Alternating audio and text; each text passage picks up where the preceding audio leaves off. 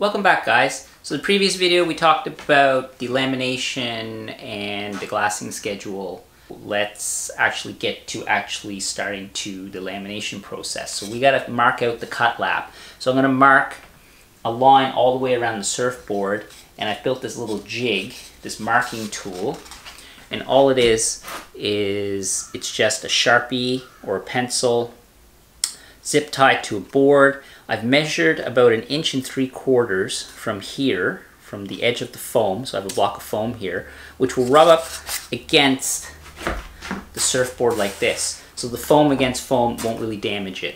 So I'm just going to hold it in place. This actually comes off, but just keep it in place. I've measured 1.75 or so. It just depends on how wide you want it, so I kind of determined how wide I wanted it, the lap line, and then I'm just going to mark it. So then I'm just going to come across and do this. So let's get to it. This doesn't have to be perfect, it's going to get covered up anyway.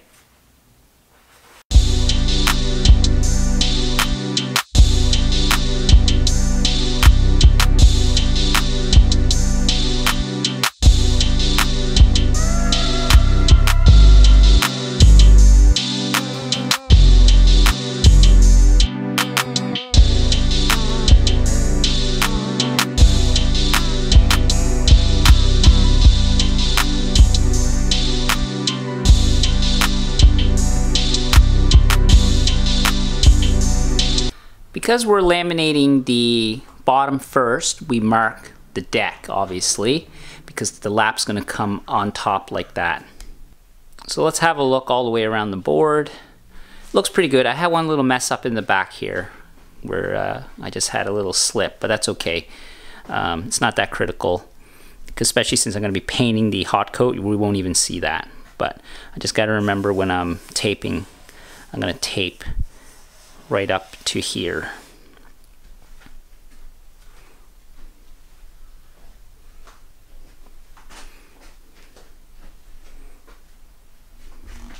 Now we're going to actually tape the inside to protect this part of the board, because the lap is going to come up over, and then we're going to actually remove the excess once it's cured.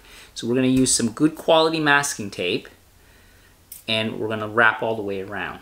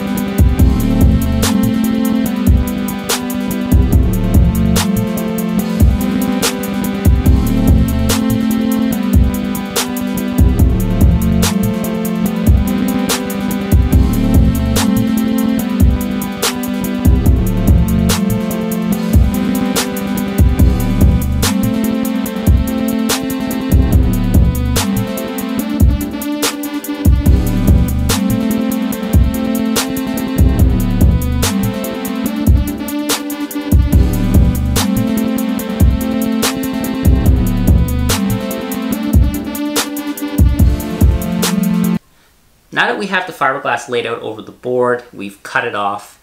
we need to trim the fiberglass so that it lands on the actual part of the tape.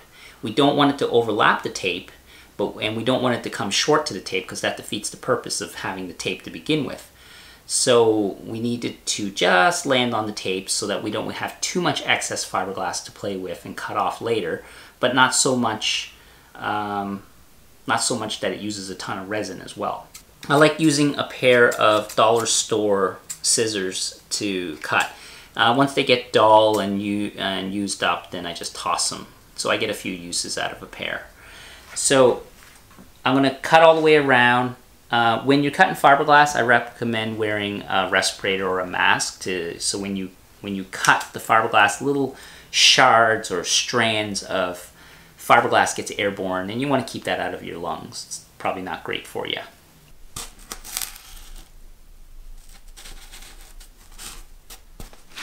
Also, I like to wear gloves when I do this, because when you cut, the little particles land on your hands and stuff, and it'll make you itch like crazy. So, gloves.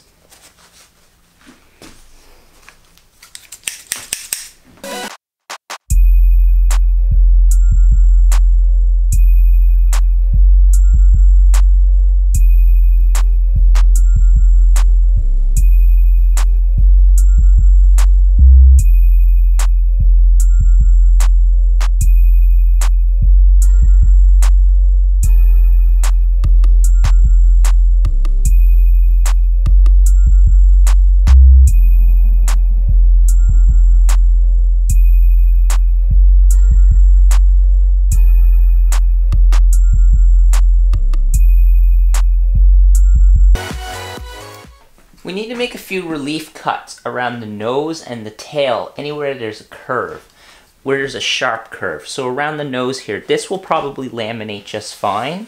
But once you start getting right about here on the nose, I'm gonna have to do a relief cut here so that you can fold each section in. So I'll probably do one here.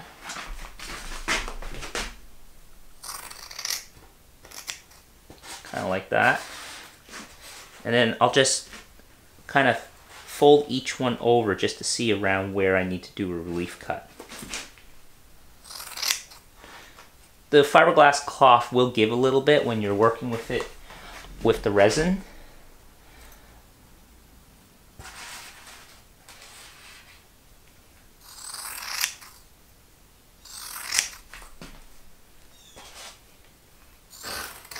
I kind of just know from experience that I don't need to do that because this nose is kind of flat here. Doesn't come to a point. If it came to a point, I'd probably do a cut like this and then leave a flap in the front and then wrap the sides and then wrap this flap down, which is kind of probably what I'll end up doing.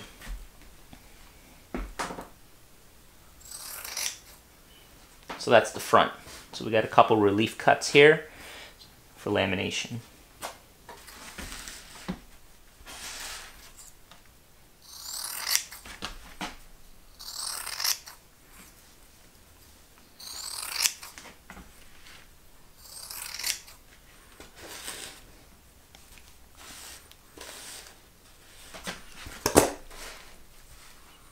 That should fold quite nicely like that. Alright, now that we got the fiberglass all laid out on the board, it's time to do the lamination. So let's talk really quickly about the materials and the items that you need to do the lamination. First thing, of course, is you need epoxy. I like using Resin Research. This is a couple years old. They might have more modern, better formulations. I found this stuff was the best. It stays nice, crystal clear. I've had really great experience with it. It wets out nice. Great stuff. At least I think it's great stuff. And that comes in a 2-to-1 ratio, 2 parts resin, 1 part hardener. To go with it, you need something called Additive F, and it has xylene in it. This stuff is really great for helping the epoxy wet out. I really like this stuff. It helps prevent fish eyes, which is the big reason why I like using it. So you don't need much. I don't never measure it. I just throw maybe like a cap full into each batch. Works really well. Helps with the lamination for wetting out, helps with the hot coat, just helps it spread out and prevent fish eyes. Really, really helpful. Respirator. I like using a respirator, charcoal filter respirator. I work in an enclosed spot, mostly because of the xylene. That gives off a really pungent, well, really strong smell. There's probably not stuff in there that's probably not great for you. The epoxy hardener also kind of can irritate your lungs a little bit, even though it is low VOC compared to, say, polyester resin. But anyways, can't put a price on your lungs. Lots of gloves, disposable gloves, so keep a bunch of those around. Scissors for cutting off any strands of loose fiberglass, that's your glassing. Digital scale, super important. This is really great for measuring out the epoxy by weight. Don't do volume, use a digital scale for your ratios. And follow the manufacturer for the epoxy of the ratios, because the volume mixing is slightly different, I believe, than the weight mixing, so the measurements. Squeegees for moving the epoxy around. These ones, this is just Bondo brand one, used for auto body work. Yep, really common. Yogurt containers. Keep a stack of these. Ice cream containers, yogurt containers, any containers that are similar to this. Instead of buying containers for mixing your epoxy, you can just mix it in that and throw them out when you're done. Some pieces of fiberglass that we had left over from when we cut out the fiberglass for the board. This is great for wiping off your hands, wiping off your tools, your scissors. Really great when you're working on the epoxy, so you can get the resin off and just toss these when you're done. What's nice about them is they're nice and clean, same as the board itself. So I don't think I've missed anything.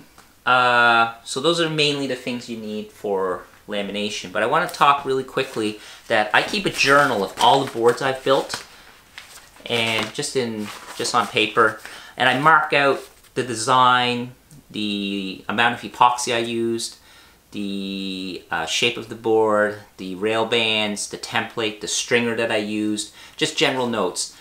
It really comes in handy. So what I was able to do is I was able to kind of figure out, because it's been a while since I made a board, how much resin I should use for this board. So I decided that I'm going to do, based on my previous boards, around 450 grams of total mixed epoxy for the bottom. Now the deck is going to be different because it's going to have an extra layer of epoxy, extra layer of fiberglass, so it's going to require more resin, obviously. But I think 450 should get me where I want to be. If you mix up too much, it's a waste. If you don't mix up enough, then it's a pain, because then you got to mix up more while the other stuff's starting to set. It's almost better to have more than not enough. It just really depends. I've ran out before and then I mixed up some and I still was very successful. But if it's your first board, you probably don't want to mess around. So there's that balance of saving the material and cost versus screwing up the board completely. So I'll leave that up to you guys to decide what method you want to do. And I'm using grams instead of the imperial system, instead of ounces, because grams are just easier to work with on the scale, and it's just, you get more granularity for your measurement. So that should do it, covering everything. It's going to be a little hard for me to film, so I got to set up the cameras and my hands will be full of epoxy, and I'll have the respirator on, so I probably won't be narrating any of it. One thing I will mention is once you mix up your epoxy, you mix it up well, you should pour out the bulk majority of it out of the container, because the pot life of epoxy is really dependent on the temperature and the volume. So I would pour it all out so it doesn't set off too quickly. I learned that from experience because I had some go off a little too quickly in the pot and I ruined a batch. So just something to keep in mind. Also related to temperature, I like to glass when the temperature is above 15 degrees Celsius. I'm not sure what that is in Fahrenheit, but you want to make sure that it's warm, because if it's too cold, your epoxy will be too viscous, it'll be thick, it'll be really hard to spread out, just hard to work with. I like to be around the 20 to 23, 24 degree mark. That's a really nice working temperature and the epoxy doesn't set off too quickly. If you get any higher than that, the epoxy, you're going to get less time to work with it, so it's really important that you spread it all out on the board before it starts to kick. Okay, let's start mixing some stuff up, and hopefully I'll be able to film how I do the relief cuts and the laps on the bottom. I have two cameras. I have my main camera, and I'll set up my secondary camera facing upward looking at it. And we'll see how this works out. And the last thing I forgot to mention was I like to lay some plastic out on the floor so it catches all the epoxy drips. The reason why I have this batch of epoxy in a container is because I have a crack in the bottom, for those of you guys who are just wondering.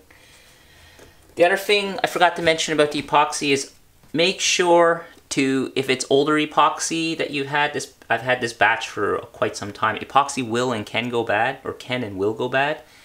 So just do a test. So I tested out a piece yesterday, I mixed it up, make sure that this epoxy is still set, because you don't want to laminate your board and then realize that the epoxy's bad and then it's going to be garbage.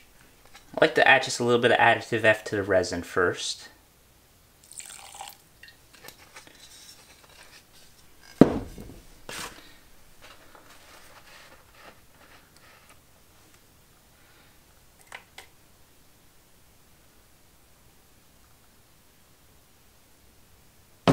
So now when you're mixing your resin, you want to make sure that you scrape the sides really well. I'm going to put my respirator on from here on, so let's get working at this.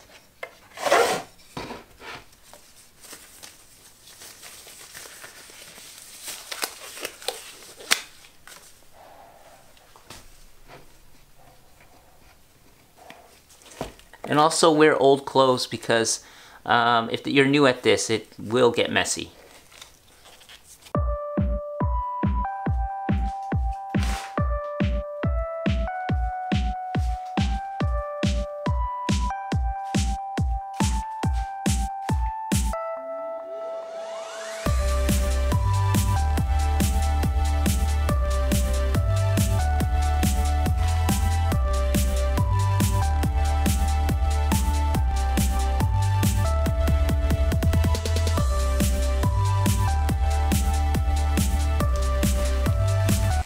So I think I'm going to run a little short, so I'm going to mix up just a tad bit more.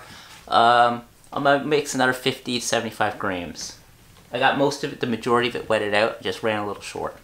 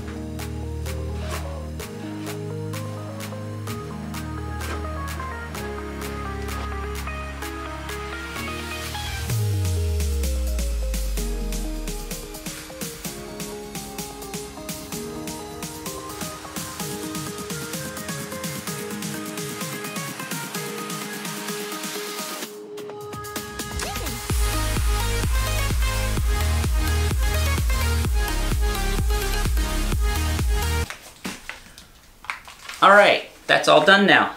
Came out great. Nice tight lamination. So there's no pooling of resin. I made sure to remove the excess resin. So you don't want any resin pooling, you don't want any big blobs of epoxy. You want to be able to see the weave of the fiberglass. Make sure it's nice and tight. Now we're just going to let it set. Then we're going to flip it and cut off the cut lap. So even though I ran out of resin, including all that, having to fix that up, it took about 20 to 25 minutes to do all this. So I have lots of time to work with it. But if it's your first time, it's obviously going to take probably longer. Wetting out the laps is probably the part that will take the longest. You want the epoxy to do the work. Pour it on, let it sit, let it soak into the resin on its own. Don't force it. Forcing it will just end up making you pull the fiberglass. It'll just create a mess. So let the epoxy do the work.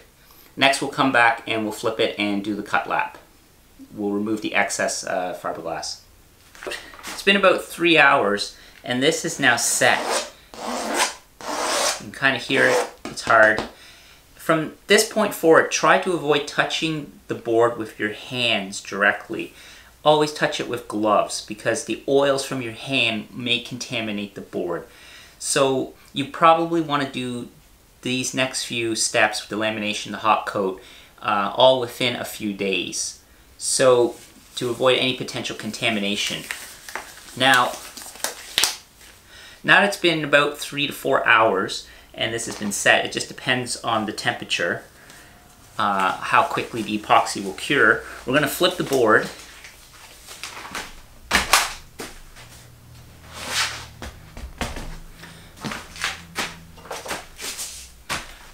We're going to take an X-Acto knife or a razor blade, and then we're going to trim right where the tape line meets the foam. So we're going to trim all the way around and we're going to peel off the excess. It's better to do it now. If you let it wait, like if you wait like 24 hours and then do it, the epoxy and the fiberglass will be really hard to remove because it's just, it's cured. Right now it's not cured yet, so it's still a little soft, and at this stage it just makes it really easy. Otherwise, you're going to be cutting at it with your razor blade or your X-Acto knife. Totally doable, it just will take a little longer.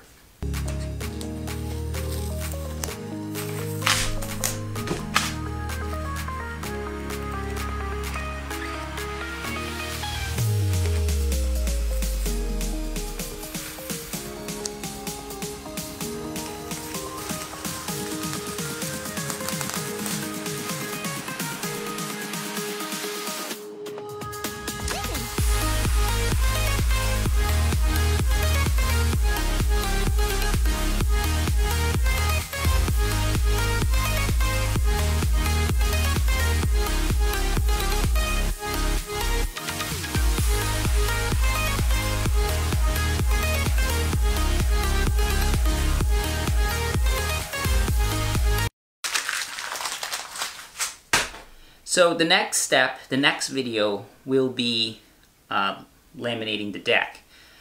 But before we do that, we want to prep this really quickly. Because we're doing a cut lap, this lap has a bit of an edge on it. We want to get rid of that edge.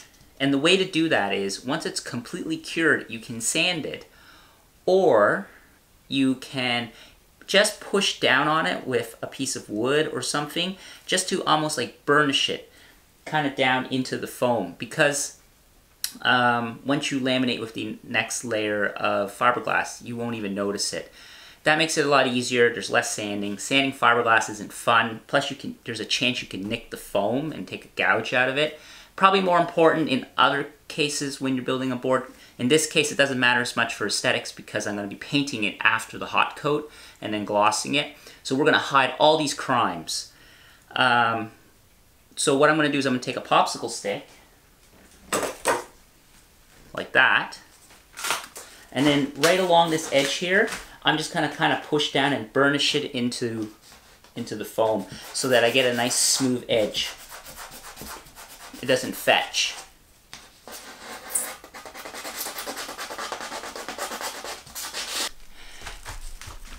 In spots like this where I did the relief cuts and there's overlaps, what we're gonna have to do here is once it's fully cured, we're gonna sand these off. So we're gonna sand these flush. So there is a little bit of sanding to do, but right now if we go by and we just burnish this in to the foam a little bit, this will save us a lot of time and effort and sanding. So just like that. Nothing to it.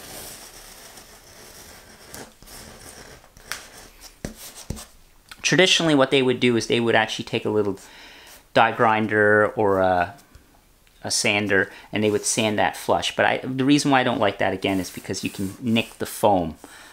It's really up to you. There's a few different ways to do it. This is just the way I found it's the easiest way of doing it. And if you were doing this without having to do a paint job afterwards, let's say you did a tint job, the pin stripe will hide all of this anyway, just like I did in my retro single fin.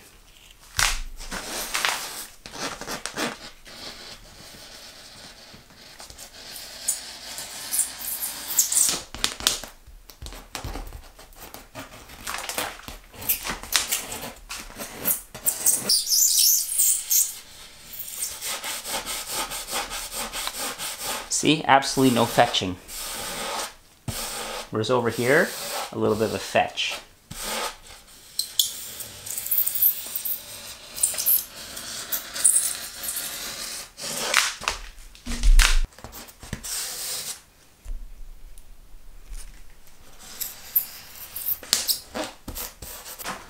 Alright, so that concludes the lamination of the bottom. The next video will be laminating the deck. Very, very similar. The video probably won't be as long as this one. This one was a little more technical to show you guys how to do the relief cuts, how to prep the board, the theory behind the epoxy, which I want to mention one quick thing. When you're laminating and hot coating, you try to want to do all those within the same period of time consecutively, because you don't want too much time in between because there's chances of contamination of the board. And number two, epoxy takes a few days to fully cure, so you want to take advantage of being able to chemically bond to the previous layer as opposed to having just a physical bond once epoxy is fully cured. So try to do it within the same few days. It's not the end of the world if you don't. I've certainly made boards and I've had longer time in between coats, between laminations and the hot coat or the gloss coat. Anyways, so this is done, trimmed up, ready to go for the next video. So hopefully I'll get to it here in the next day, and thanks for watching. Hopefully this helped you guys out, and see you soon. One last thing, I completely forgot that I was doing glass on fins. Normally I do fin boxes so I don't have to put a reinforcing patch in. It's important to put a reinforcing patch in so that the fins get such stress placed on them when you're doing turns and they get banged around. You need a patch just to reinforce the rear area where they're going to be attached. So I went up about 18 to 20 inches around where they're going to be attached, and I just cut out a patch of 6-ounce fiberglass. Ideally this would go under the lamination layer so it would be nice and smooth. I'm just gonna laminate this on, mix up some epoxy, laminate it on, and then just sand in and blend in just the edges. And it'll be all covered up later anyway by the hot coat and the artwork. Besides, this will glass in and it'll be crystal clear anyway. Alright, that should do it for this video.